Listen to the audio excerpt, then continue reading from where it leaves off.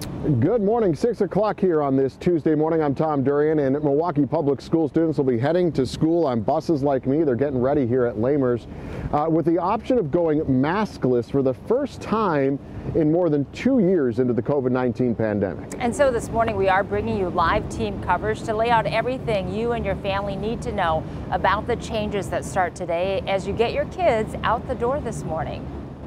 Yeah.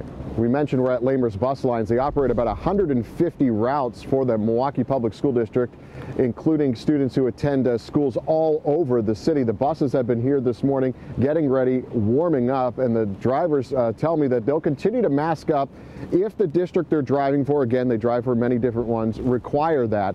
So that means drivers taking MPS students to school right now this morning have the option of wearing a mask if they want to, just like students and staff have that option. The bus company and school district say they will still have masks available for those who choose to continue to wear them. Now, this change, of course, comes as positive COVID cases tick upward. Families and educators have mixed feelings about this as they make the transition. I'm a parent that have a sick child, and some people don't have the vaccination, and that's dangerous. Two of them are very excited to leave their masks at home. My oldest daughter says that she's going to wear a mask for a little while longer because that makes her feel more comfortable.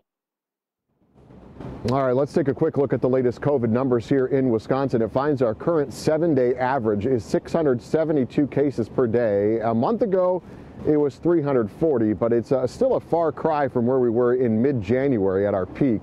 I asked Dr. Jeff Potoff of UW Health if he's concerned about the recent uptick in cases. I mean, we have seen a very slight uptick in cases over the last few weeks. If you go back a month ago, the 7-day average was in the 300s, and now it's 626 on Friday. Should we be concerned about that?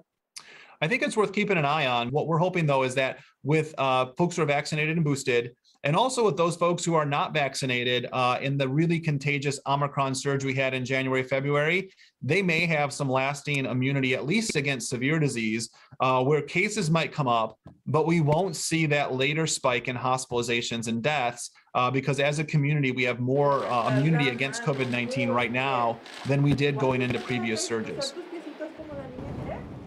All right, so Milwaukee Public Schools administration says they can reinstate this mask requirement if COVID cases surge again. The district says 1.5% of a school building would need to test positive for that to happen in the future.